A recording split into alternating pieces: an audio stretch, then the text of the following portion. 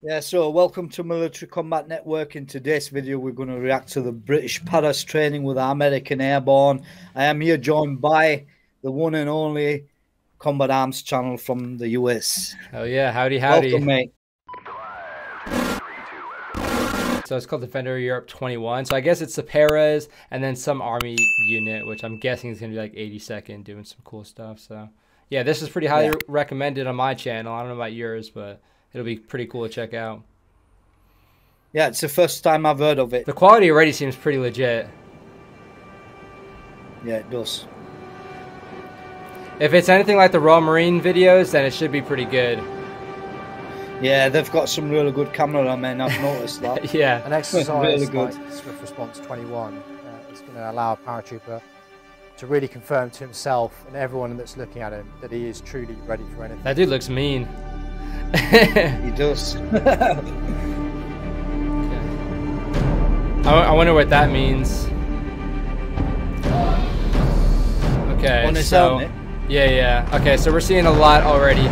So I'm not airborne, and I don't think you're airborne either. So we're not gonna be able to comment too much on like the aircraft and whatnot. Not really. Yeah, I imagine that the U.S. guys are gonna be jumping out of their aircraft because I know airborne people like to do that a lot just to get the other wings and stuff. Yeah. There we go. So we got some sniper dudes already, so maybe this is gonna be bigger than we think, just bigger than normal airborne stuff. All right, there we go, some nice B-roll. Okay, Fort Bragg, so yeah, this is 82nd. Hell yeah. Yeah. Look at that dude driving around the base with no headgear on. Yeah, I know. That's actually true. That's a good point. I picked stuff like that up instantly. Yeah. Exercises from the past because of COVID. We've isolated for the required period, plus we've isolated when we got here as well. God damn. Inundated. Do y'all have like hair regs? Because this dude's hair seems out of control. Yeah. So what's actually been happening in Britain, we've only just recently opened up again. Okay. So if they've actually just deployed on this exercise, which they have, which meant all the hairdressers were still shut over here. Gotcha. That's funny. Okay. With COVID tests, and we've all come out negative. Yep. Dude. I've gotten tested like 4 times. That shit sucks. We did get a positive for a COVID test. It's horrible. I was, because it's my first time coming to America. The COVID test out here deep. was yeah, it was pretty tough. Right in the brain. They stick it right up your nose compared to like back in England. What do they do in England? The same thing you're seeing right there. Oh. That's the same thing that we're doing. Damn. But not that deep. Yeah, they go for it. The weather is, because it's so cold back home, it's more enjoyable training here because of the heat. And No doubt. Yeah. more enjoyable. I love that they're camouflaged though. Yeah. Yeah. Okay, we got some PT going on here. Yeah, 82nd love their pull-ups. I know that. Airborne in general love doing their pull-ups. Acclimatising to the weather, I think we've, the first couple of days... Acclimatisation, yeah, Yeah. because obviously they've just come from the but then cold we've started climates. ramping up the fitness Right. and Fort stuff like Bragg, that, where it's so we can probably get used to the heat. mid-20s, 30s maybe. Yeah.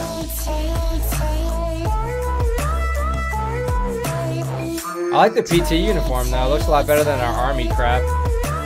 Yeah. Yep. Oh, I can't wait to go to America. I can't wait. It looks so good. Yeah, I know. I mean, I've The worked aim with of Americans a exercise few Swift times, Response but 21 is to test you know, it just possibility seems like everything and seems strategic cooler. action. I What that means is us was based in delivering Germany, troops at from one Grafenware, continent which to is the a other, US and to respond base, to an Right. emergency crisis. and everyone's just cutting around with Gatorades and stuff. You know what I mean? Shades on. Is that even in rain, they're wearing United States. Yeah. All the Americans are wearing shades, gaiters, and all that. It's funny. That's just the way to do it. I guess like the culture. Though, I don't know, the weather, especially here, this is in North Carolina, the weather can be super unpredictable. And even if it's like cloudy, sometimes it'll still be like super bright, so it's kind of weird. I always wanted to try that, dude. I don't want to go airborne, but this would be fun to try. So the basic. It's something I never fanced. Yeah, It's quite a I like my I knees. never wanted to try it. I think it's quite similar to ours and how we run things. Yeah. Cool, I'll tell you a little story if you just pause this video a second. So basically, I was attached at ITC Catterick, which is an infantry training school at Catterick. Okay. That's actually where they conduct para training. You know, so the people you're seeing there, they've done their P company, it's called, right here in Catterick. I'm based in Catterick right now, but that was my last workplace there.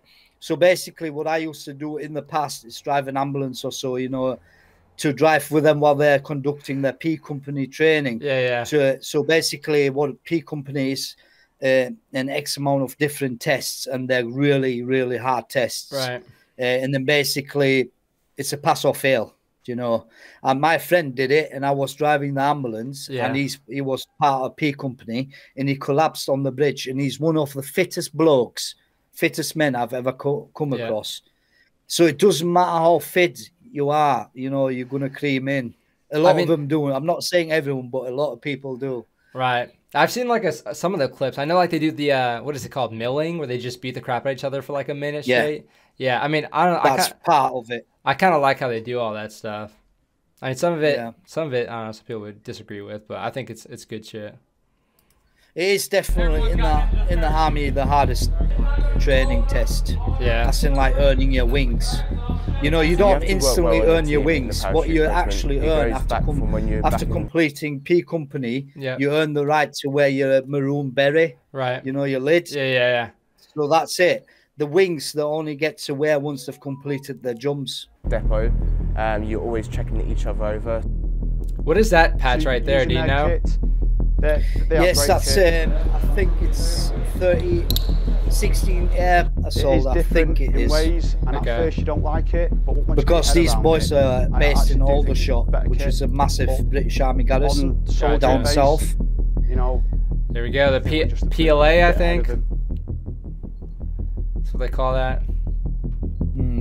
It's a pretty nice facilities. I haven't really been in Bragg so much, but interoperability training is seems really pretty solid. It looks, make sure that we're ready to go. It looks good. To answer the call, where it to come to face any sort of emerging crisis from anywhere across the world in a short space of time. So really important for everyone to do these types of Is that how they do it? Prepare for them effectively. I don't know. It's the first time I've seen it. That's that Airborne right there. And one back at rise note, and you jump out and you just fall to the bottom and bang out a roll. There's you've got to leap out. It drags you on a line, and you have to do your count correctly. Okay. Yes. So back to ITC Catterick. Yeah. Where they're doing their P company and also train their infantry para soldiers. Yeah. Obviously, all the training instructors for the paras are para trained. Right. No other cap badges are allowed to be part of their training team. Yeah. And there were one guy, I'm not mentioning his name or anything. Okay. But he was a sniper in the paras, and he had more kills than God knows who. Do you know what I mean? Right. And he was like one of them people, like you looked at him and you wouldn't want to fuck with him, you know. Yeah. You know, he's been there and done that, worn the t-shirt, you know, that type of guy. Yeah. But yeah, the stories you hear, it's unreal. I know. I'm sure. I mean, I've heard a lot of stuff just from the dudes who go to Airborne school. They seem to keep everything like relatively the same. Like, I don't know when they started the Airborne school, but it was like back in 1950s. But they keep the verbiage the same. Like the mentality and the attitude is the same. So I think like Airborne is such a culture, and it's probably going to stick around like that for a while. Yeah, it definitely is, especially in the British Army. I mean, like I said, I've never had any interest in Airborne. You know, I'm not that type of guy. Yeah, I'm happy with what I'm doing. I like being on the ground. Do you know, feet down. Yeah, I don't want to be jumping out of planes. But you know, respect to him. I've seen the training firsthand, like I've already said, and it's grueling. Honestly, not a lot of people are dropping out of training because they just can't handle it. Right. Do you know? Yeah, I don't think 82nd is as bad, but I mean, it seems kind of fun. I would try it. And you literally pull it, and I think that's as close as you can get to doing it for real. Okay, I thought it was gonna like detach him or something, so he could do his drop. US equipment, and equally help the US members that we're working with utilize UK kit should they need to on the field of battle. Gotcha. Hell yeah! What is that? Like I don't even know what aircraft that is. I don't. C-17. That's what I would guess. Before. Oh, it is It's C-17. quite a different experience. I mean, it was a massive plane, and to see that many people on it, it was like, a little bit mind-blowing. Those things. So I took that into Israel, a C-17, and that thing is absolutely massive. It seems like it's pretty weird that it can actually fly when you actually go up and see that sucker. It's crazy. And they can definitely carry a lot of people in it. Because it was American jumps, and I haven't jumped American since 2005 with the new kit and equipment. 2005, holy shit. I'll be honest with you, slightly nervous. But as soon as I got on that plane, my adrenaline kicks in, the nerves go straight out the window. I've got my men behind me. I always try and make sure I just prefer the US Army uniform. I just prefer your uniform. Yeah. I think the MTP is pretty dope, not gonna lie. That's when the leadership comes and takes over you. When you're in there sitting and waiting for the green light to go on, and there's so many emotionals, and it's just that what he's so wearing there is the new U-back. It came out a couple of years ago, I think. Okay. Yeah, that's what you wear under your body armor, basically. Different experience. Here we go. Yeah. It does look sick though, doesn't it? When Yeah. you jump all out of planes and that. It looks cool. But it looks cool, but it's just not appealing to myself. Yeah. I know there's a lot of weighting involved with jumps too. That's kind of a weird angle. How do they get that?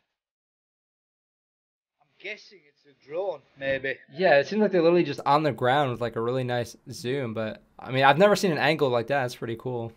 Yeah, it looks really good. Yeah, I don't know, the whole static line thing kind of makes me nervous too. Yeah. Have you done parachute before? No, never. I haven't. I've had the offer though in the British Army a lot of times to go. Like a lot of times we go on adventure training and stuff in the British Army. It's really good for that. Right. The British Army, and a couple of times as well they say who fancies to go skydiving or something. But I've never had any interest in it. Right. But like I said, the British Army is fantastic when it comes to adventure training. Okay. Like for instance, completely off topic, we were stood on parade, and then my troop commander at the time said, "Who wants to go play cricket in Barbados?" Okay. Yeah? So no brainer. I'm like, I'll go. Right. So I ended up going to Barbados to play cricket for 10 days, paid by the army. Who are you playing against? We were just playing against Barbados schoolboys and that, different clubs cool. And that cricket. Do you know cricket? Right. So we're doing that, and the opportunities are great though in the British Army for stuff like that. If you want to do like an instructor course and say, for instance, kayaking, right? Then you can put your name forward and you get put on that. It's really good as the British Army for opportunities. Is it like military training, or is it just like civilian training that you go and do? Civilian. Okay. So you'll get a civilian qualification out of it. So if you do decide to leave the military, you'll take that with you. Okay. So it's really good. So one of my friends here, he's a full kayak instructor because there's loads and loads of different levels to become an instructor, like a level 1, level 2, level 3. And he's like the top instructor now. And he's done it all through the army. That's dope. So it's really good. Yeah, damn. We don't get to do anything like that. Don't you? Oh my God, that's bad. That's quite bad. There's like morale trips where you go and do like whitewater rafting and it's like a lazy river. It sucks really. That's pretty much it. Yeah, so basically all the adventure training packages run by different regiments are all run by military. Right. So it's all in-house, if that makes sense. We don't contract civilians to come as an instructor to do, to be there and train us and whatever. Okay. Yeah. That's pretty good. Yeah, it's a bit It is really good, but it's really shit for you guys, huh? It's you don't whatever. Get to do no that. We're kind of used to it. There it is. That's the shot right there.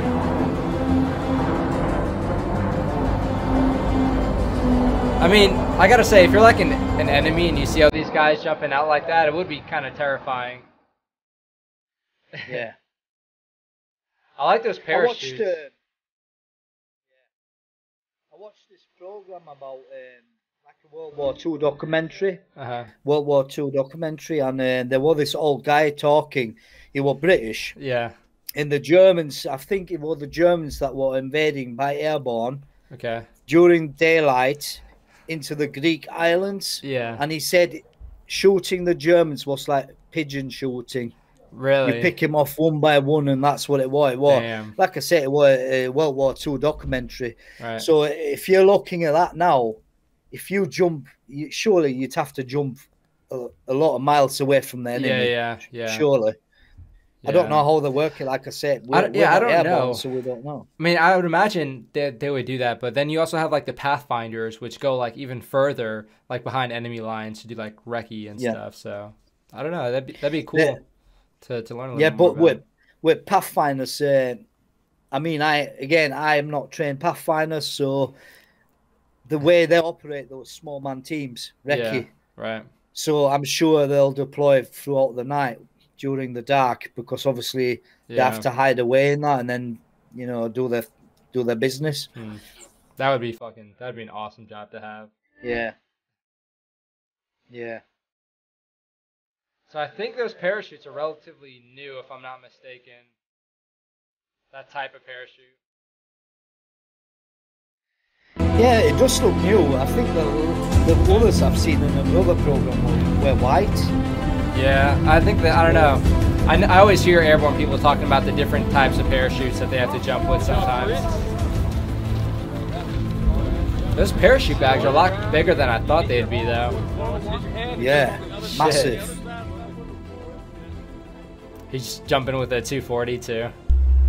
We had a day, we had like a competition which the Americans set up, the 82nd Airborne. Hell yeah! And we were supposed, we were placed against an American, and we were supposed to work as a team, but because of every reg bloke wants to finish first, it became a competition really. Nice.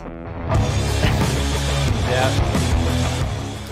This is where I am. One of us, one UK soldier and one American soldier. And we had a certain number of tasks to complete.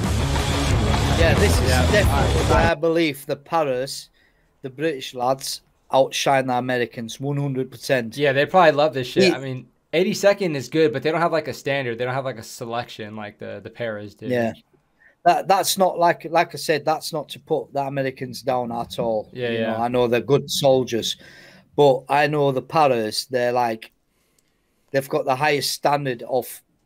Like I already mentioned, the P company. Yeah. You have to be you have to run 1.5 miles in under 9 minutes and stuff like that. That's just, basic. Yeah, as far as I'm aware, airborne units don't have like any special. I mean, like if you're infantry, you'll have to do you have to reach different standards with the new fitness test, but that's pretty much it. Airborne, as far as I know, doesn't have like their own tests like that. And of course, not having a selection is going to mean a whole lot too. Yeah. This looks like a lot of fun, though. So it looks like they're working together. Yeah. Oh, come on, but look at that American kit, man. It's so, loose and saggy.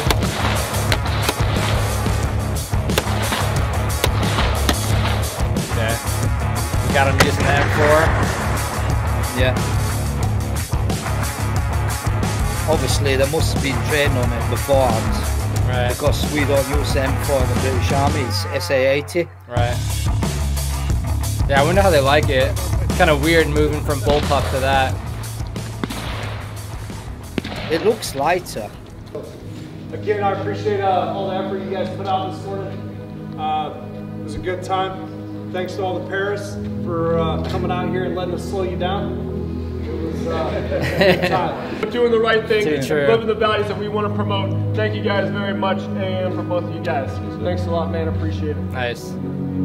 Okay, I wonder what they did. So they're getting an Army Achievement Medal right now. They must have won the competition. Yeah, true. His partner must have shaped it so they were faster before they went out top there. team. I do think the legacy is important, because you build the bonds, and the bonds have been brought back from World War II. So I think keeping and building on these bonds that we have with the United States, I love the old school footage. Second to none. I think we work quite well. So do I. It's massively important. It goes all the way back to World War II, where we worked together to, you know, defeat the enemy of the world. Hell yeah. All the way up to my experience, Holy shit, my that's a lot. calling to join the army, really, which was 9/11. Before I joined the army, I remember that happening on TV, and I'm sure like many people in my generation, and from Iraq and the 2 tours off of Afghan, I've worked with the Americans, and yeah, it's just a brotherhood, and the culture will always be there for each other. That's kind of weird. I've never heard like anyone in the British Army joining because of 9/11. I didn't think it was that much of an inspiration or like motivation for other people. No, a lot of people did join. A lot of people did join because of it. It was life on you. I actually remember watching it. Really? You know, and obviously one thing that sticks out to me, and it's the people dropping out of the windows. Yeah. And that's a true story, because it was roughly. It was just after work. It was 5:30 or something like that. Yeah, and, that makes sense. So, and then watching it on the news, and it was, because back then it was slightly different than it would be right now. I think right now they blur things out. Right. In 2000, when it happened, 9/11. Right. Yeah. Everything, you know, you saw everything. It was awful. I remember it very well. Yeah. So So we were watching it on TV when it happened, but at the same time, we were right across the river, and we were actually able to see the smoke and everything. Because my aunt actually worked at the World Trade Center, but my mom was like freaking out, and when she found out that happened, she thought her sister was dead and whatnot. Turns out later on, she comes back super late because all the traffic was like shut down and whatnot, and she was like, "Holy shit! Like you actually survived!" And it's literally just because she was late. So that's how I remember. It's kind of cool to hear from like a British person's perspective, though.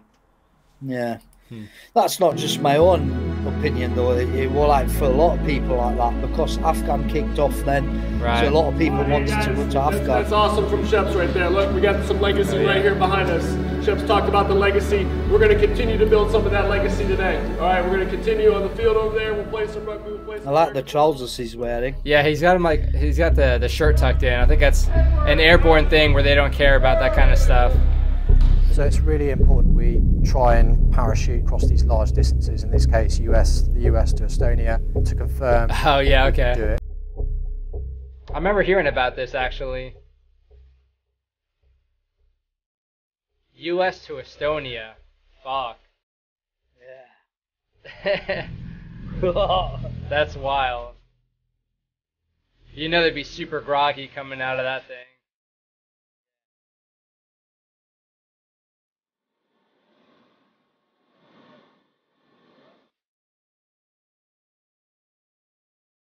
So I'm looking forward to jumping into Estonia. I never have jumped into an exercise with a full kit, and it's going to be at night. So when we jump in and land, I have to get our bearings out and find where we have to go in the night. Yeah, hopefully he doesn't land in a tree. Young lads to, you know, work with the Americans, go as a joint force, moving across continents, to then jump in at night, yeah, with all your kit, not knowing where you're going to land, to then get ready to go do our mission and achieve it. So that dude is what, like a sergeant? Yeah, he's a sergeant. And he's been in since what? He said 2005 is when he first did things with the... How long does it normally take to get sergeant in the British Army? Right. It depends, because it all depends. There's X amount of different reasons, to be honest. You can make sergeant within your first 12 years.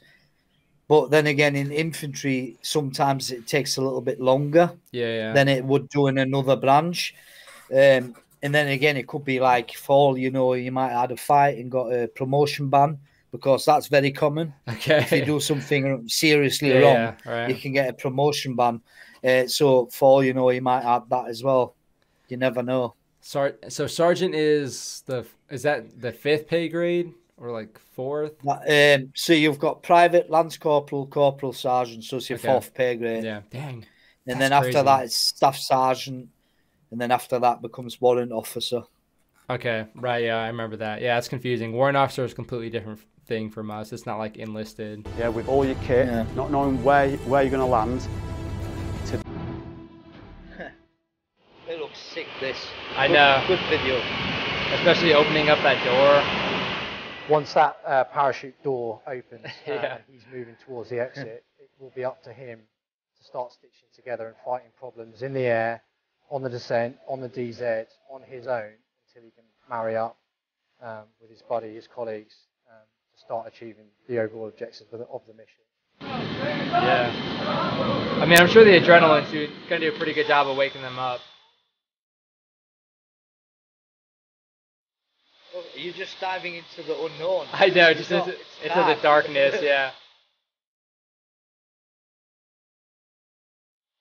Yeah, I think if you're airborne, you don't know any better. You just go for it. Yeah. Damn, did you see how short that jump master was? Yeah. She was kind of struggling to grab their lines there.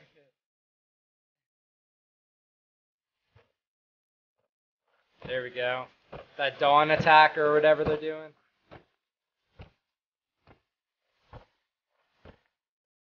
Yeah, that's sick. I love it when they do all this slow motion and stuff. I know. In videos. Make it look really epic. In reality, they're probably freezing because they just went from North Carolina to Estonia. Yeah. Hell yeah.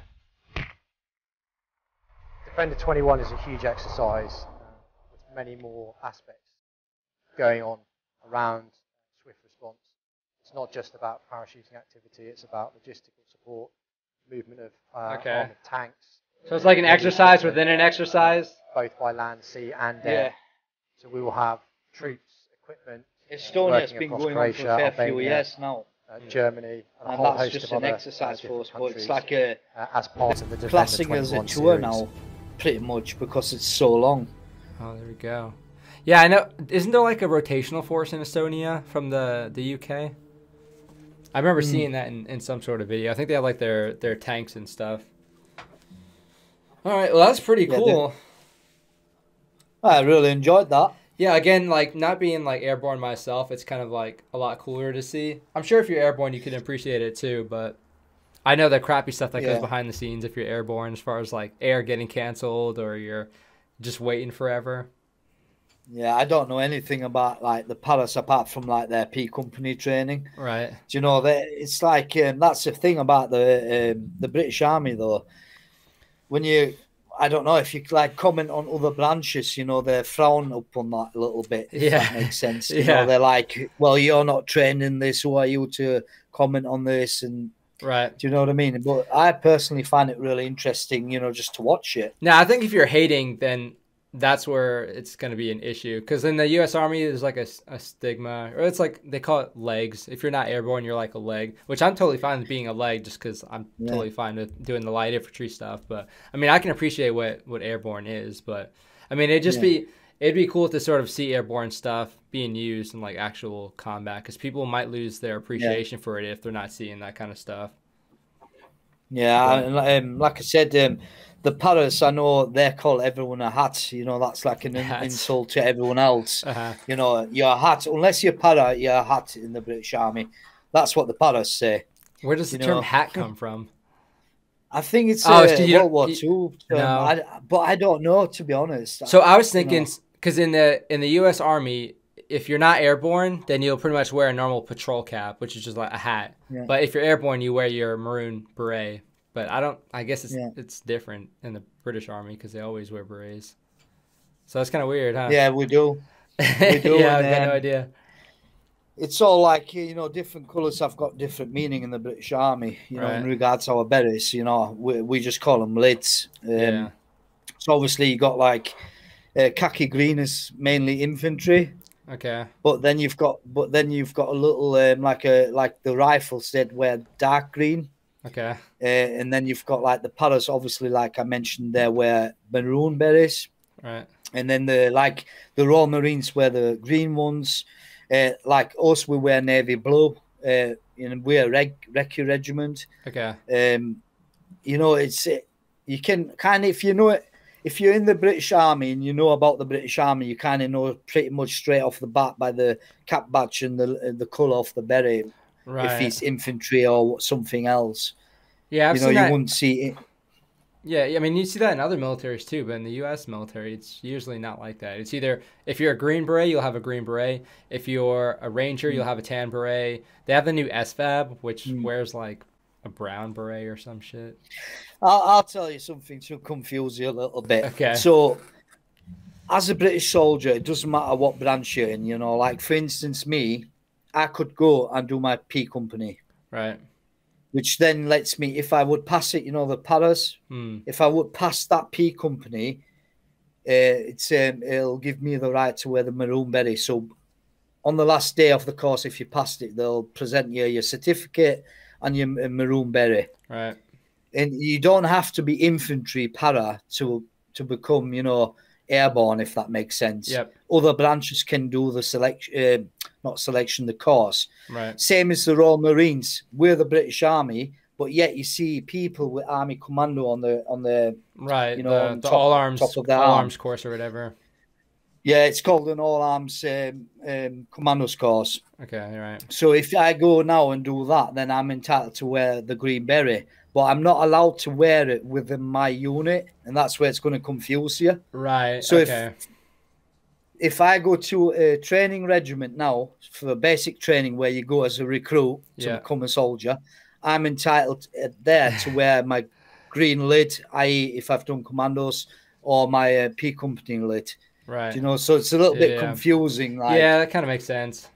So in the U.S. Marine Corps, you can go to Ranger School, and if you pass Ranger School, I mean, you get your Ranger tab, but you can't wear it on your uniform or anything. So it's kind of the same, I think.